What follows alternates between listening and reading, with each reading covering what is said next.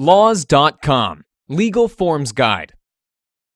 Form 1120 is a United States Internal Revenue Service tax form used for corporate tax returns of companies claiming C corporation tax designation. The Form 1120 can be obtained through the IRS's website or by obtaining the documents through a local tax office. The tax form is to be filed by a corporate taxpayer in order to calculate corporate taxes for the year. First, provide the name of the corporation along with contact information in the top box of the form.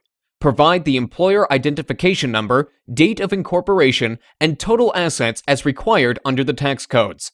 Record the gross income of the corporation in lines 1 through 10. Include gross receipts, goods sold, gross profits, dividends, interests, rents, royalties, capital gains, net gains, and any other income sources. Add all of this and put the total amount of gross income in line 11. Next, list all deductions from the year in lines 12 through 28. Add the total amount of deductions and put that amount in line 29.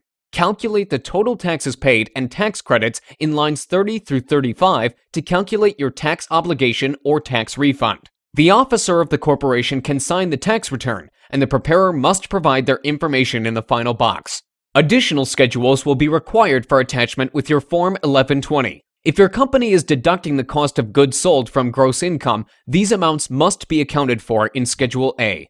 If dividends or special deductions have been claimed on the Form 1120, they must be listed in Schedule C.